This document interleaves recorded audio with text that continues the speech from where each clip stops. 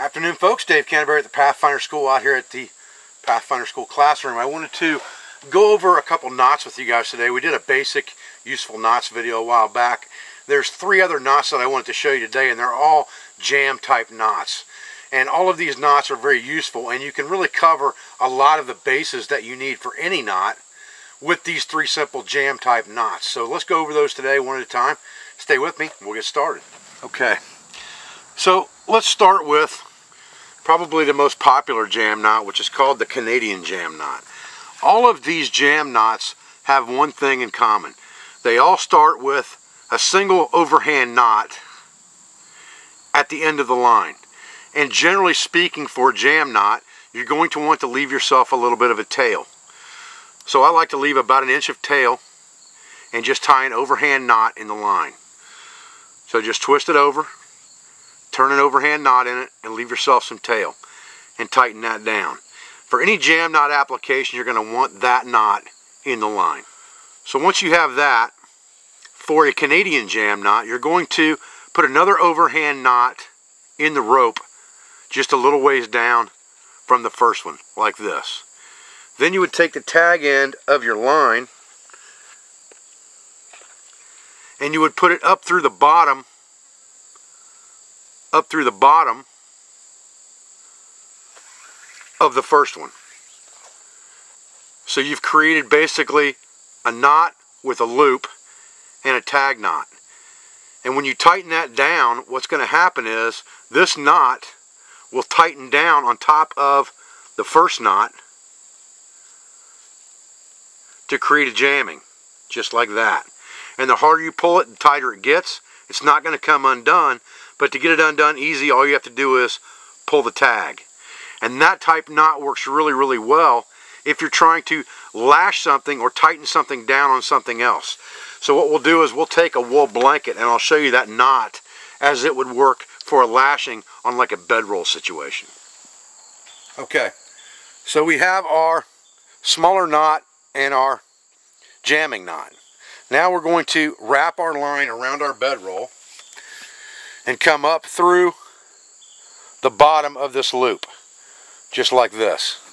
And when we pull that down, it's going to tighten this knot on this one, just like this, and create that jam. And we can make that as tight as we want to make it. Cinch it down really, really tight. It's not going to slip. If we want to get it undone, all we have to do is take this tag and pull on the tag. And that loosens everything up by pulling on that tag. Okay, so again, just to kind of go through this in a slow motion, we're going to tie our knot in the line, our overhand knot. Then we're going to come back and tie another knot right behind that, but we're not going to tighten it all the way up.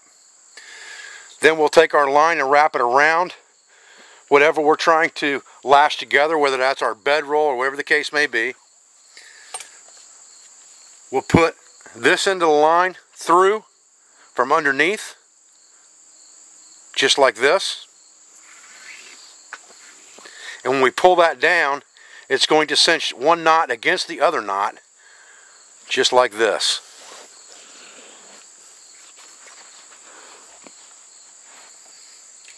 And when we want to get it undone, we simply pull on our tail, and that will release it.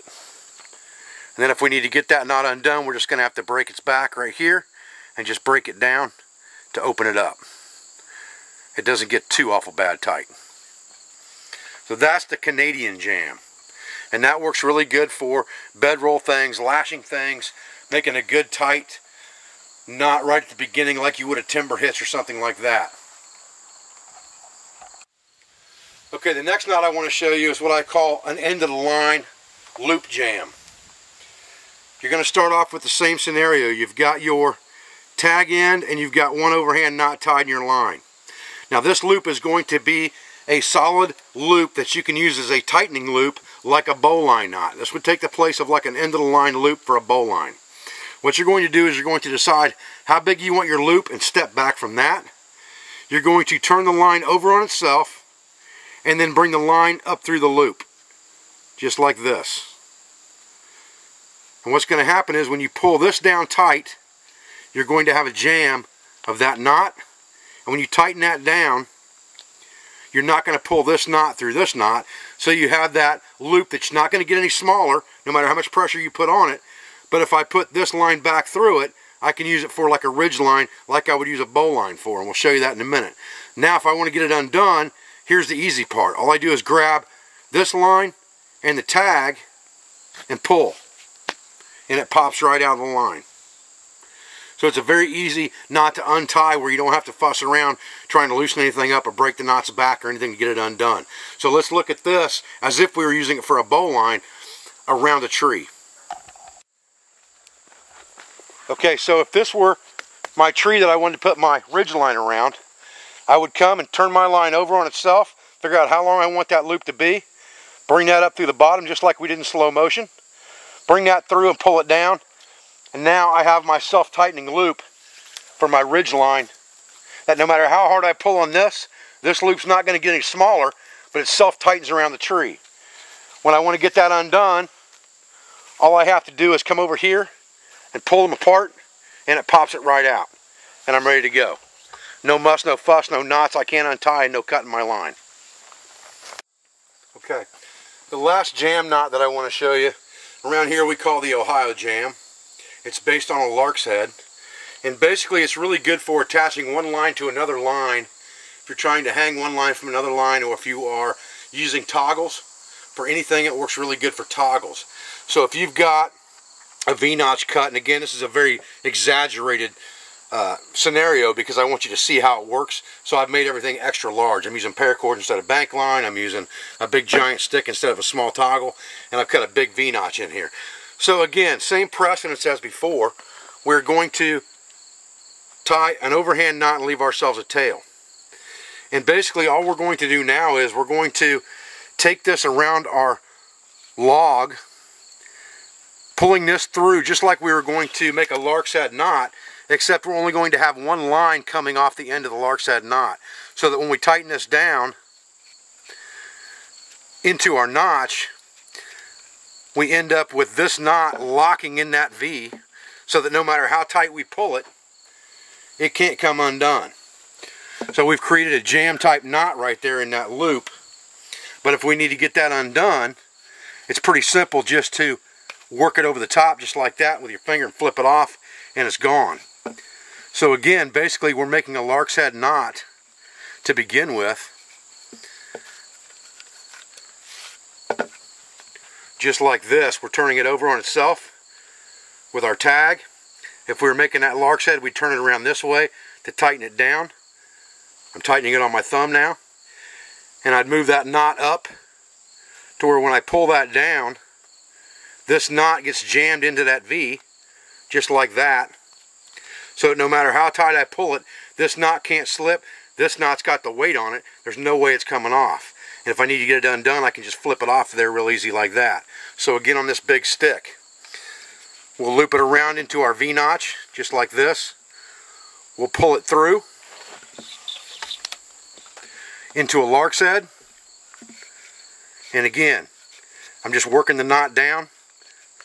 And when I pull it, it's going to lock that knot into that V in the lark's head right there, and there's no way that can come undone. But if I need to get it off of there for a quick adjustment, like a trap toggle or something like that, or I need to change my position or change the length of my line, it's very simple just to pop that off and the whole thing comes loose.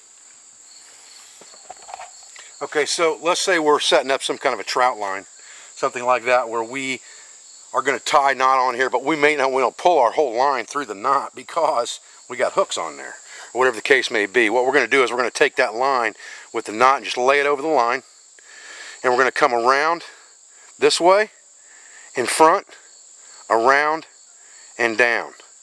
And that's going to tie that exact same knot, just like that, so that when we tighten it down, it's going to accomplish exactly the same thing. This is going to get hung in this loop, but we didn't have to pull the entire line through there to try to get that manipulated if we had hooks on there. So again, we're going to come here, and it doesn't really matter which side you start on. I can come here and I can go behind, around, and back out, just like that. And then I'll have that exact same type knot, and just like I said, work that small knot into the V that you're creating right there when you pull it tight, and there's no way that dude's going to come out of there. Really, really good for a trout line setup as well. Alright folks, I'm Dave Canterbury at the Pathfinder School. I appreciate you joining me today for these 3 useful jam knots. I appreciate everything you do for me, for my school, for my family, my instructors, affiliates, sponsors, and friends. I'll be back with another video as soon as I can.